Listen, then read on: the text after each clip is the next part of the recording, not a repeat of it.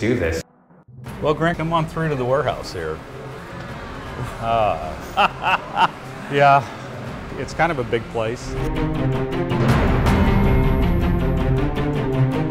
Customers sometimes don't understand just how big it is. I mean, to walk from this end to the other, it's like a half a mile. Wow. It's gotten pretty big, but we have to have it this big to have everything an engineer might need. If they have 100 parts or 50 parts or whatever on their bill of material, we want to get it to them in one box the next day. And you can't do that if you don't have all the parts. Well, you can see how tall the shelves are in this area. This is where we have a lot of the product that's a bit larger. How's it going? All right. That's cool. Is it fun to drive these? Yeah. I think you got a good gig here, man. Yeah, I think so too. Cool.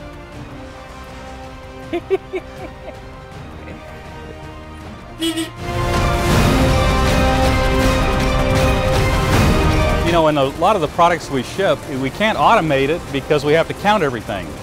An engineer doesn't want to order a reel of 10,000 pieces to build one part. He wants one. As a longtime Mouser customer, when I first started, that was the thing, is there's no minimum that you have to buy. Right. If you want one or two of them, you can order one or two.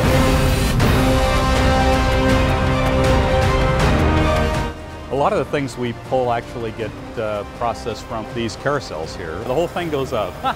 You know, that way we can actually make the warehouse more dense. The concrete costs a lot of money, so we want to make everything as high as we can. Yeah. We can stack parts a lot higher, but we need a way to get to them. We don't want to have a bunch of ladders, so we have these platforms built. If we just look up here, so you've got all these conveyors. There's a spiral conveyor there. Yep, that's right. Everything goes up. Everything in this warehouse converges all in one place, and that's where the orders are assembled. We have literally a few hundred people that actually process the orders. They count the parts out, they put them in a bag, and then they send them down the conveyor, and then that's where the order's assembled. So. I want to drive one of these carts. Oh boy.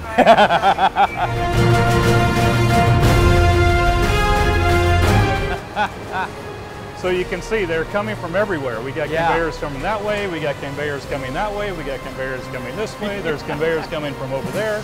They're coming from everywhere. And all these little boxes. Yeah, everything goes into one of these little boxes in order to get it to the customer. Let me show you what happens here.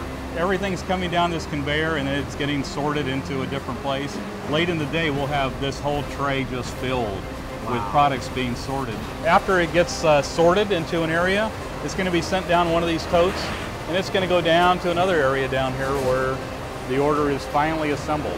I see all this stuff and it makes me want to make stuff.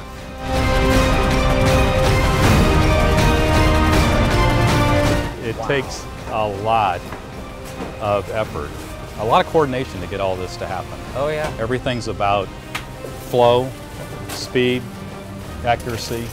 This is what I imagine Santa's workshop would look like.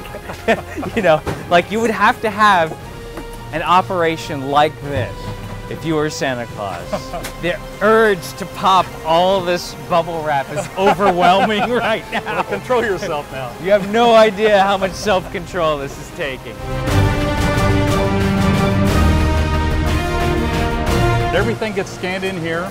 So here is one going to Great Britain. Okay, so.